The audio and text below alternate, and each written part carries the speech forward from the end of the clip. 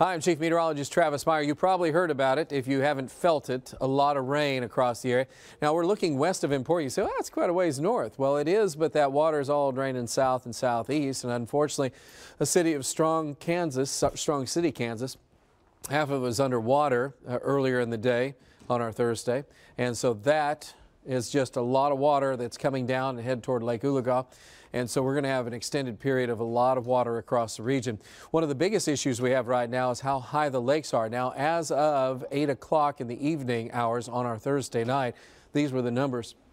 In 42 hours, Call Reservoir has gone up 13 feet. We're getting close to the top of the flood pool.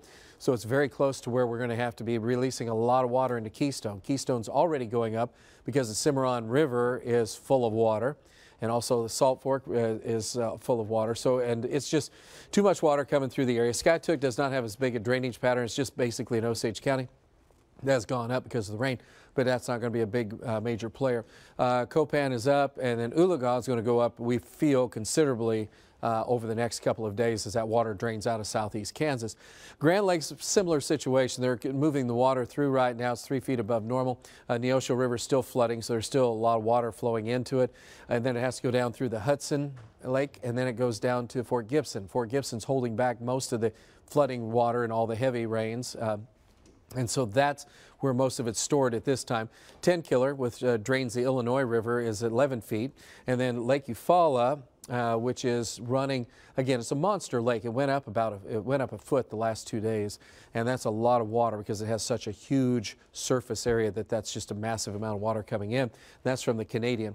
Here's the Cimarron. This is the Keystone Lake area. And then the Arkansas drains in that and Salt Fork. So these have been under flood. And so that's just going to blow up quite a bit of the Keystone flood pool. So we're going to have to be watching that over the next couple of days because it's a very important thing. And we went through 1986, which was not good. As long as we don't have a massive rain event, we're probably going to make it through this okay. Just as something blows up that isn't expected over the next week, that could do a lot of damage to our area. So hoping that's not going to happen, and right now it doesn't look like it is. But anyway, mold spore was high, and then the pollens had gone down. The rain, the cooler weather kind of slowed things down for a while. It's going to be one chilly morning across the area. We're going to be near record lows. Record low is 41. We have clearing skies going on. Clouds are going to stay stronger down, or thicker down to the south. Will be around 50. And as we look, the May chill for the morning again, record is 41 back in 1909. That's a long way. At 42 is what we anticipate in the forecast. Good looking Friday afternoon. Partly cloudy skies. Clouds will be on the increase a little bit in the afternoon again, but we'll be in the 60s. It should be light winds, gorgeous day. So a good Friday. But late Friday night, we're looking for precipitation to increase by midnight around the area. And then we could have another band of rain kind of breaking a little bit during the morning hours. And then another band of rain comes in during the midday hours. So that's not exactly what we'd like to see. It's mainly light, fortunately, because again, if we had 2 or 3 inches of rain up into the areas of Kansas or north central Oklahoma, that would be awful. So we don't expect it, just enough to be a nuisance, and there could be a few remnant showers even into the evening hours on Saturday.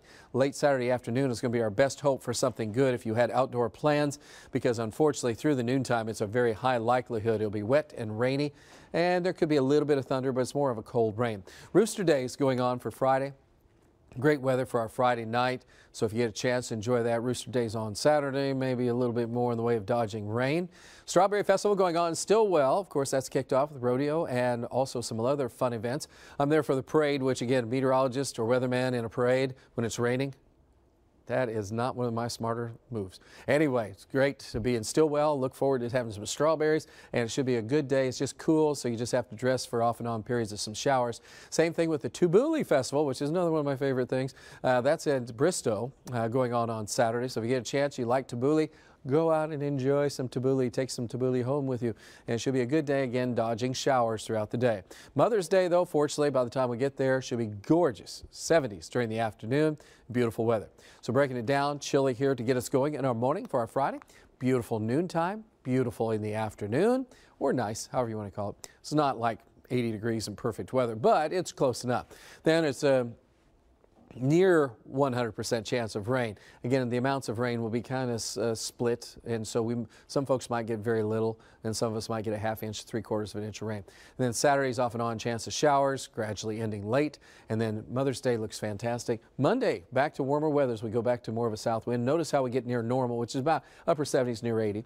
We do have a slight chance of thunderstorms late Tuesday and Wednesday, and then again toward next week. Oh, so much going on. That's a look at your 9-day planner. Don't forget Alan Crone, 6 in the morning. And with the latest weather updates from News on 6 Warren team, you can text 6Connect to 79640.